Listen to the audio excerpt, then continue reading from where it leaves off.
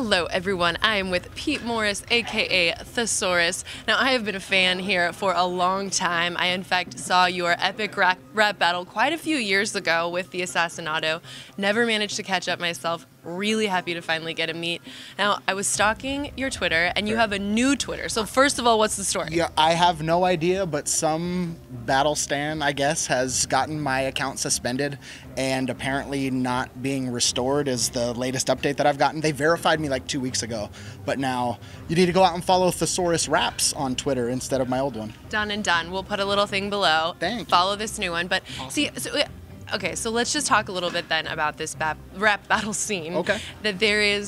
Are there some, I imagine that it's sort of like poker, you know, where like after the hands are over, you're all homies. Oh, but absolutely. if somebody's trying to get your Twitter account suspended, there might be some deep grudges in this rap battle world. I don't think it was a battler who would do it because we all understand the importance to our brand of something like Twitter, especially when for the battle scene thrives so much off of YouTube, like AdSense. That's kind of how we like generate an income. Right. So it's vitally important for us to have an online presence. I feel like there's enough of a mutual respect there to where no one would sabotage me like that. Right, that's your like money world. Don't mess with the dollar bills, y'all. Exactly. I'm pretty sure it was just like a disgruntled fan who maybe got upset at something I might have said to them on Twitter because sometimes I'm pretty quick-witted and combative on there, so. Seems like you're in the right industry then. I am indeed, for sure. You know, it's such a kind of obscure niche, just like poker is also. It is. Tell me a little bit about, you know, how you found yourself in this scene. I mean, it started over 15 years ago now. I grew up in the Bay Area in California. We had a local hip-hop scene where every Friday night there was a thing called Freestyle Friday at a local coffee shop. We had turntables, and all of my friends who I looked up to would get around and just freestyle over beats.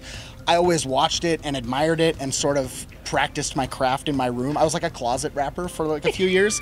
And then basically a few years into it, like I decided to come out and Mom, Dad? And I think I waited a little too long because I was far ahead of the curve that I wanted to be at. But I mean, I'm okay with that. Better late than never. Yeah, exactly. And now I'm just trying to make my home in both worlds. Yeah, so I was going to ask you, you know, of course, in anything, especially these two specific niches, I think it's very important to sort of stay on top of the trends, stay on top of all the latest and greatest. So how do you balance, you know, both poker and this other sort of art form? I mean, I don't know. It's pretty easy for me. I have found the balance over the last decade, like relatively easily. I've been playing almost full time for the better part of like the last 12 years. Started out with Limit Cash in the Bay Area, and I sort of disconnect from one as I like indulge into the other basically. But it's interesting because there are so many people in the poker community who follow the battle scene and vice versa, obviously. Like I have battle friends that are like, have you played with so-and-so and so-and-so? And then at the same time, like the poker players that I've looked up to forever have seen like my battles and whatnot, which absolutely blows me away. So there's always crossover. I feel like in any obscure niche, there's always for sure, crossover. Especially anything involving competition and sort of like strategy behind the attack. I think that's what sort of interests like the poker minds. Well, tell me a little bit about where people can find you if they want to find a little more of this Thesaurus action. I mean, you can go to YouTube and just type in Thesaurus Versus, and I have a good 180 battles on YouTube. I have more battle content than any battle rapper in the world on YouTube. Wow. I'm also the most decorated battler of all time. I've won 2 world championships, 2 Scribble Jam championships, 2 freestyle Olympic championships. I was the first non-Canadian champion of a league called King of the Dot, which is based in Toronto.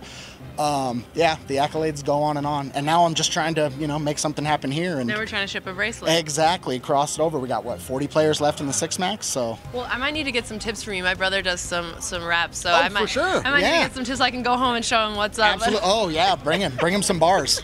I'm coming out of the closet too, you guys. Just wait for it. Thank you so much. You guys are with us on PokerNews.com. Thank you.